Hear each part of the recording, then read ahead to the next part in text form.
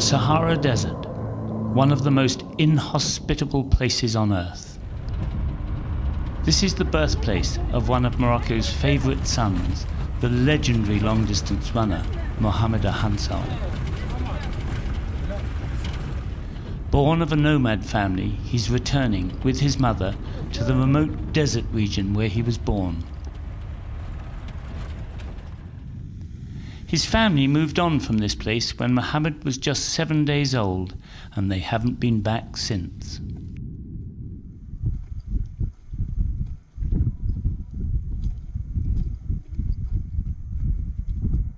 Under a scorching sun, mother and son walked the final few hundred meters to the spot where Mohamad began his remarkable life story.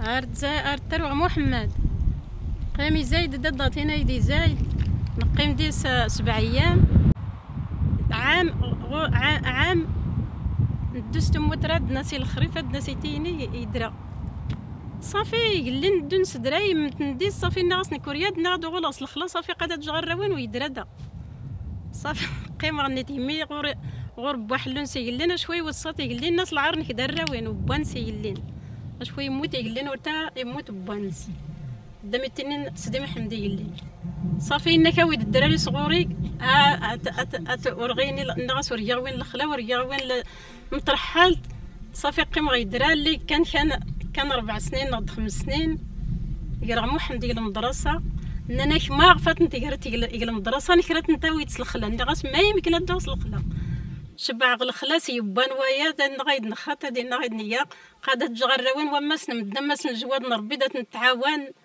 قيمين يقرا محمد يقل المدرسه يميح يقرا ديس لحسن دواد بعدا يسن مدني سن نمد الله عمرها سلعه نكر ندار تازال الله عمرها سلعه بعدا يسوفاس نديس ربي تيسير الخلوه لله الحمد الله يعمر المغرب ويدير البركه في المحسنين يعاون ربي يعاون كويان ايوا تخني الزير اللي بعدا لاباس ورنموت الحالتنا ورنموت يتمرنا الحمد لله ربي نشكر ولله الحمد دكا تعفى غفنا ربي ولله الحمد يخلف ربي لي حسان دايت لاجر دايت التواب.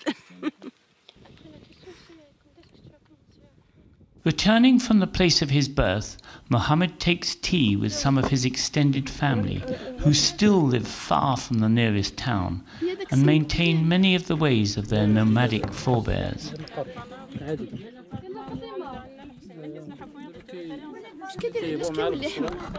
Tomorrow he will take on what will probably count as his greatest challenge to date.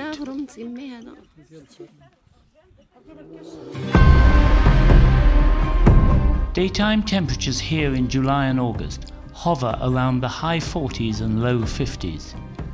There is virtually no shade, and the strength of the sun is at its highest at this time of year. Despite the almost unbearable heat, Mohamad will attempt to run a full marathon distance of 42 kilometers in under 4 hours. He's hoping that his marathon effort will focus minds on a global problem that is of great concern to him. J'ai décidé là de courir un marathon en plein été où tout le monde ne peut pas bouger dans la chaleur. Donc là, j'ai pensé, est-ce que aussi on peut courir un marathon à ce temps-là et de montrer au monde que de faire attention au changement climatique qui vient chaque année, et puis la sécheresse qu'on a dans le désert là, et puis la désertification aussi qui déplace chaque année. Donc on voit vraiment des résultats très très dangereux. Donc j'espère qu'un jour tout le monde engage pour protéger notre planète. Donc c'est ça l'objectif, vraiment, de faire des trucs comme ça.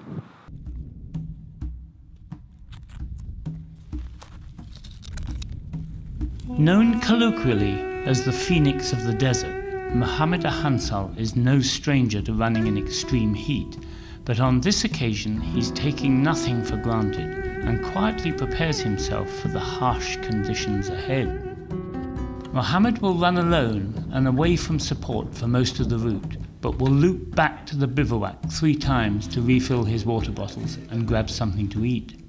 He expects to lose a significant amount of bodily fluid during the course of the run and will measure his body weight at each pit stop.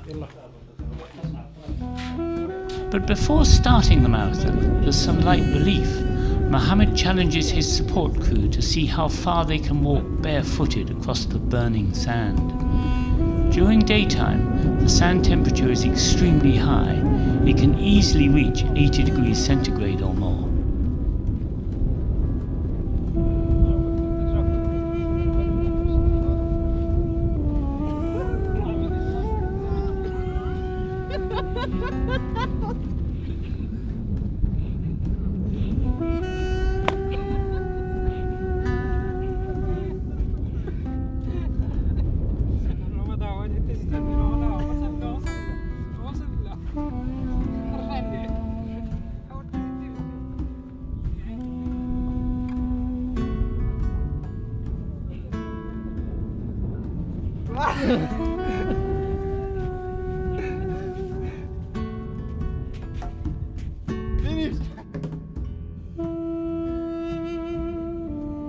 With noon approaching and the sun overhead, Mohamad's toughest test is about to begin.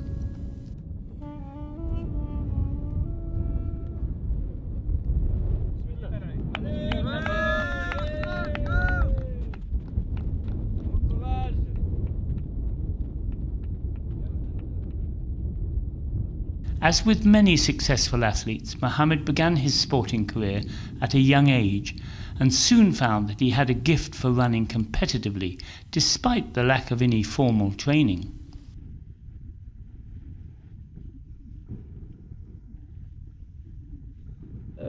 Première chose, le début de pratique, la course à pied ou bien le marathon ou bien les trails et tout ça, ça vient vraiment par hasard. Ça vient par hasard. Donc à l'époque où j'étais à l'école, donc il y a des petites courses qui sont organisées par l'école. Il y a des courses qui sont organisées par l'école, donc j'étais toujours dans les meilleurs, entre les meilleurs. Mais souvent, je suis qualifié aussi pour le championnat, pour les autres trails. Mais comme l'école, ils n'ont pas les moyens, donc toutes les choses s'arrêtent dans la région de Zagora. Mais la grande change, je pense aussi, il y a des fêtes nationales comme la fête de Tron. Donc la ville organise toujours aussi une petite course. Et là, je rappelle que j'ai couru juste par hasard comme ça, avec sans chaussures, sans rien. Et j'ai réussi aussi de gagner la course. C'était vraiment le point de départ. Je rappelle, comme ça, il y a des profs de sport et les autres amis qui ont me dit, voilà, tu es vraiment... tu as gagné son entraînement, il y a d'autres qui sont venus avec les chaussures, avec l'équipement, ils n'ont pas gagné, donc je pense que tu peux aller loin. كرسي غامية وين داينا الحل المدنيات نسندو لنا النتيجة ناس ما غير يضوي الماكلة غير وين تلسيت تورا وين ما تشا ما غير يصلح ويا انا كتم ما الصالح ايد نتنغم ان شاء الله ضيك ان شاء الله ناوي زي حلال نتمنى الخير بعدا ولله الحمد لله اثنين بعدا الحمد سير ربي نشكر. Après quelques années, j'ai vu la caravane d'un marathon qui passe dans le désert. Donc j'ai vu les athlètes qui passent devant moi encore à travers le désert. J'ai demandé c'est quoi, j'ai l'accompagné. Puis je savais que c'est un grand trail qui passe dans la région qui s'appelle Marathon des Sables. Lacking any form of sponsorship, the Marathon des Sables seemed a dream too far. But eventually Mohamad struck lucky and found a sponsor willing to support him in his quest to run what is described as the world's toughest foot race. Taking place over 6 days and covering around 250 kilometers, the MDS attracts some of the top ultramarathon runners. This was a turning point in his life. The Ahansal brothers, Mohamad and his older sibling Larsen, dominated the MDS for 15 years. Many tried to catch them during that period, but none succeeded. And victory at the Marathon des Sables brought financial benefits to the brothers, which enabled them to provide a new home for their family in the town of Zagora. Donc là, on habite là depuis 25 ans à peu près. Et avant, on était habité dans l'Oasis, dans la maison de mon grand-père, là-bas. Et donc là, on a construit juste après notre réussite au Marathon des Sables et d'autres courses. Donc on a réussi de ramasser un peu d'argent. Comme ça, on a construit la maison là, donc on est changé toute la famille ici. Et là, c'est la région où j'ai fait les entraînements beaucoup, là, la montagne. Surtout la montagne, je l'ai fait je ne sais pas combien de fois, des mille et des mille fois. Je pars directement derrière les maisons et on cache et puis donc dans le désert directement. Et même dans l'autre maison aussi, on traverse la palmeraie tout de suite dans le désert, donc on ne traverse pas entre les maisons, bien chez les gens. Il n'y a personne qui nous regarde normalement. Voilà.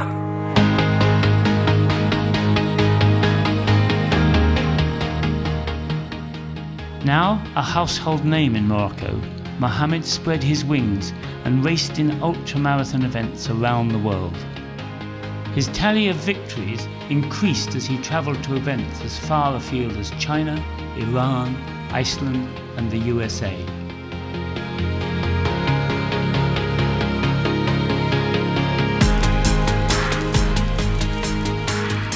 Despite being born and raised in the heat of the Sahara, Mohamad quickly adapted to conditions in colder regions of the world, taking on some of the greatest long-distance runners and bringing home with him a growing collection of winners' medals and trophies.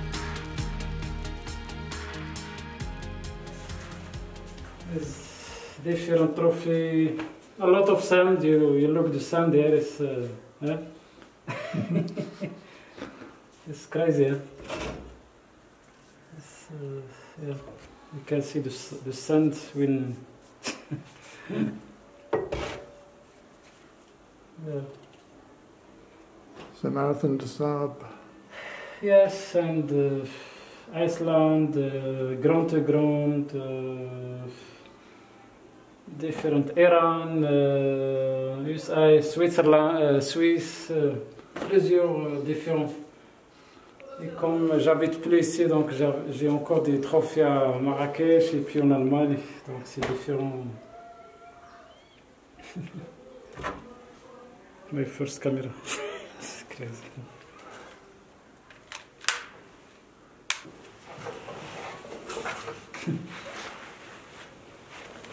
Ça c'est le sac à dos que je vais fabriquer moi-même pour quelques marathons comme le marathon de Sables, l'Islande, l'Iran et les États-Unis. Et je rappelle, je l'ai fait toutes les idées toute seule et puis donc, mais mon oncle je l'ai fait. Comme mon frère il est tailleur, donc il m'a aidé beaucoup de le faire. Et ce sac-là, il est parti en France, en Chine et il a retourné au Maroc. Après, il y a beaucoup de copies de ce sac-là à travers tout le monde grâce à ce sac-là. Je l'ai gardé comme souvenir. J'ai pensé que c'était l'un des bons moments que j'avais dans ma vie. Quand Sa Majesté le roi Mohammed VI m'a invité pour me donner une décoration, c'était vraiment très très spécial pour moi. Et j'étais invité 2 fois avec mon frère. Donc c'était vraiment des moments on ne peut pas oublier jamais.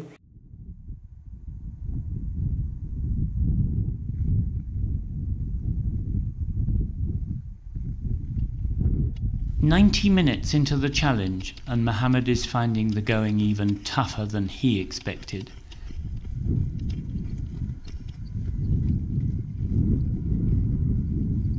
With the thermometer nudging towards 50 degrees, he approaches the bivouac. It's at times like these that Mohamad recalls an incident during his childhood that has stayed in his mind ever since, an experience that's subsequently given him the strength to overcome setbacks and push on when the going gets tough. J'ai rappelé une fois dans le désert, là aussi j'étais piqué par un scorpion aussi. Là, il n'y a pas quelque chose qui fait mal plus qu'un scorpion ou bien un serpent dans le désert. Donc là, ça se peut aussi mortel. Et là, à chaque fois, j'ai rappelé 48 heures de poison, de tous. Mais quand tu penses à la difficulté de la vie et tout ça, tu peux aussi réussir de dépasser aussi le poison d'un serpent ou bien d'un scorpion. Et là, ça donne aussi dans le moral. Pour moi, dans le trail ou dans le marathon, dans la compétition, je rappelle toujours à ces difficultés que j'ai au GT, donc ça me donne beaucoup d'énergie pour traverser la difficulté au GT.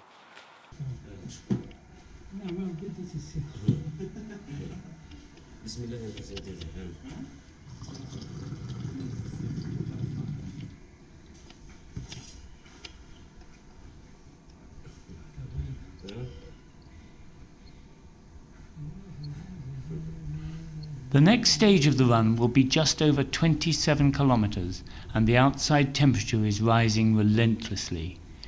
In fact, it's hot enough to fry an egg.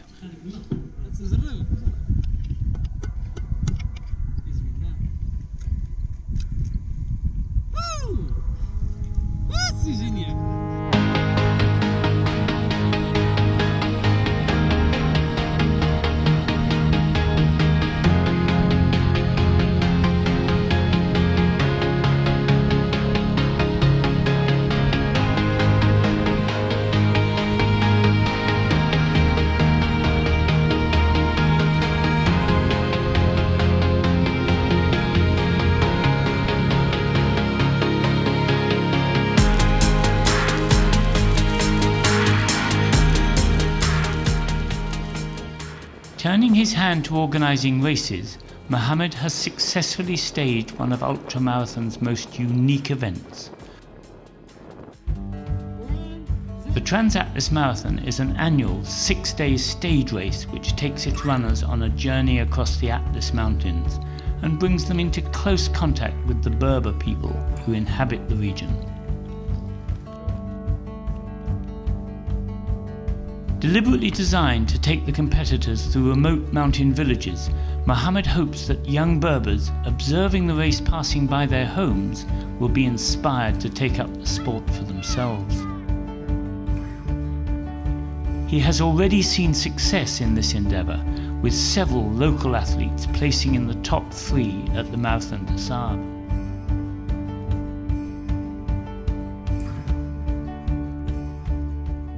Pour l'histoire, après la réussite à travers le monde, une fois j'avais pensé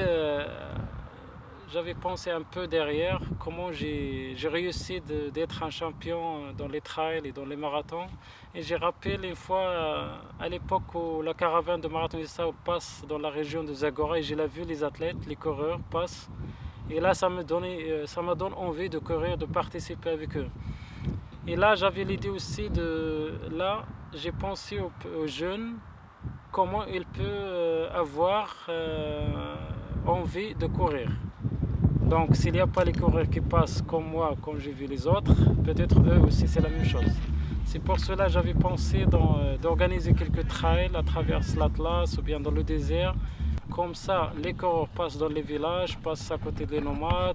Et là, j'ai vu les dernières années, vraiment, c'est la même histoire qui revient, la même histoire. Donc, les coureurs passent et puis les gamins, les petits, ils demandent est-ce que je peux être aussi avec eux. Et là, après 7 ans d'organisation, le Trans-Atlas Marathon dans l'Atlas, il y a déjà les résultats que j'ai trouvé des gamins qui ont demandé et puis ils ont déjà entre les meilleurs athlètes de trail au Maroc. The Trans-Atlas Marathon is now in its 7th year.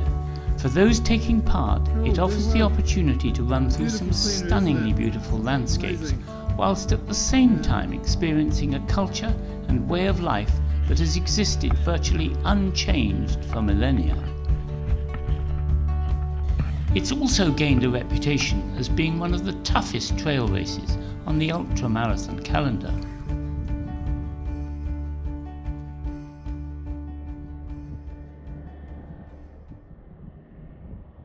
Throughout his career, Mohamad hasn't forgotten his own background and the hardships that his family endured whilst living a nomadic life. He takes a keen interest in those who still traverse the Sahara as a way of life and helps, where possible, to provide the basic needs required to exist in such a harsh environment. This nomadic family live for part of the year in a location close to the border with Algeria. They are served by a nearby well, which has recently seen the installation of a solar-powered pump to bring water to the surface. However, they still have to walk almost a kilometre to fetch water from the well and carry it back to their encampment. Knowing firsthand the importance of a reliable source of fresh water, Mohamad is hoping to arrange for a pipeline to be installed, which will allow water to flow from the well to the family home. With desertification expanding year on year, he fears that water shortages will become more commonplace in his homeland, unless moves are made to address the issue of climate change. And as his grueling marathon run nears its completion, he hopes that in a small way he has contributed to the debate on global warming, and that his message to the world will be heard by those who are in a position to make changes before it's too late.